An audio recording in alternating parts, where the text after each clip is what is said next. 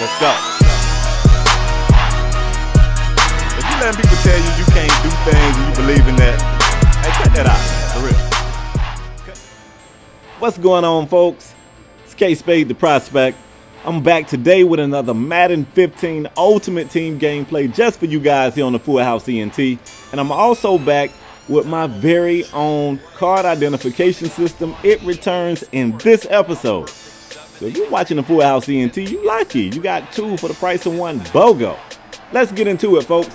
Of course, I'm the Painmakers. We're rocking the AiiRxJONES, and Clay Matthews is kicking this game off the right way with an interception to put my offense on the field early. I love it. And you guys know I'm going to try to run that read option. That's what I do. A lot of people ask me what playbook I'm running. As of right now, I'm running the 49ers offensive playbook, and I believe the Chicago Bears defensive playbook. That's what I think. So look at this. On third down, the screen doesn't get me what I need. I was about to kick the field goal, and something told me to go for it. I called a timeout, went for it, and did not get it. Moral of the story, go with your first thought. Like, I should have kicked the field goal, but it's cool. My defense is out here today. They've been playing great. You guys need to watch that. If you missed my Super Bowl video, I'll include a link to that video in the description. Be sure to check it out. My defense definitely was the hero in that game. And so far, they out here head hunting. They balling in this video too. Third and short, the guy's going no huddle. Play action, he has time in the pocket. The pressure gets there at the last minute. And Antonio Cromartie, AC coming through with a big time pick. I don't know if I want to give that credit to Cromartie or whoever that was about to destroy his quarterback, because they both, you know, they went hand in hand. You know what I'm saying? Look at this. 2nd and 6. Your boy is in that pistol formation, giving it off to Eddie Lacy, and he's almost giving me a first. Give me close enough to the yellow line that my offense feels like we can get the job done from there. 3rd and 1. I give it to my fullback, Jerome Felton, running folks over. He got us very close, and from here, it's a walk in the park, man. Look at this. Ooh, and I like that. You got to do that hard count so you can see which one it is. Hard count, you see the one guy standing up. You already know his camera probably turned around. He all messed up. 7-0 Painmakers. Now, my defense is back on the field, and this guy has Marshawn Lynch. Marshawn can be a problem. You guys know that, right? 2nd and short. Like I said, this guy's clearly a Packers fan. He got Packers players all over this team. With some pre-snap adjustments, he decides to pass, and what do you know? He's a Packer fan. I got Clay Matthews over there making another big play. Clay is that dude, right? Right here, he gets stopped short of the first down. He's going for it on 4th and 2. A perfect play call. I blitzed. If somebody calls the screen when you blitz, it will look something like this. Now, I'm upset that my secondary couldn't get over there to stop the big play, but we give up a huge play on the screen, and I try to answer his screen with a screen of my own, but I thought I'd be cute and throw it somewhere other than where the screenplay is designed. That didn't go so good. 14-7 him. Don't worry though, it's early. You guys know I know how to play through adversity. This time I'm letting Cam keep it on the option, and look at Cam go. Cam turned on the Jets. That's a big pickup. Maybe 25, 30 yards on the play. Superman, let's go. Play action pass for Cam. I'm hooking up with Jared Cook for the first down here. And now I feel like I'm in control of this game. Now I know what you're thinking. Spade, you losing. But if I can get points here, I get it back in the third. But before I can even finish saying that, Eddie Lacy just laid down and gave it all up. Jeez. I don't know if you guys noticed this. I titled this game the Turnover Bowl. It would be a lot.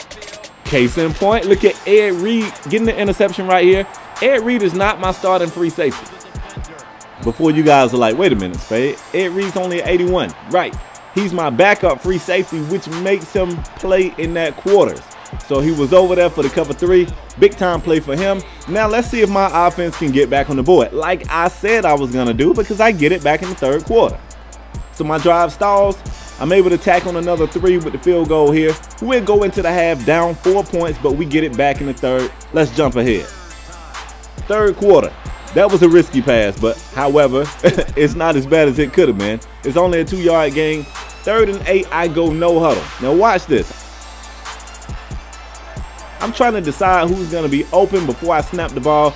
Larry Fitzgerald on the receiving end of that catch. That might have been the one. 4th down, I'm going for it. That's typically not what I do.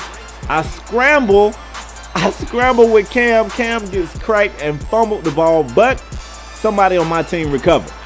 Luckily, because that would have been ugly. That would have just messed up the entire game for me. I'm sure this guy was tight. He didn't get it. Look at this. Cam with the keeper again.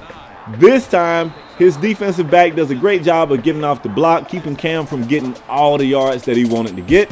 And Cam running again. Sliding though. I learned. I learned. Moving around in the pocket, buying some time to hit Larry Fitzgerald on the crossing route. Larry's going to fight his way down to about the 4-yard line, and my offense is definitely going to punch it in from here. The big guy, Eddie Lacy. It was like a walk in the park. Nobody even hit him. 17-14 Painmakers, about 2 minutes to go, and I'm sending blitzes at this guy's quarterback because I already have seen if I send some pressure, he might throw an ill-advised pass. He's done it earlier in this game. We're going to keep blitzing. No huddle here. He's rolling out, buying more time, but you know who over there?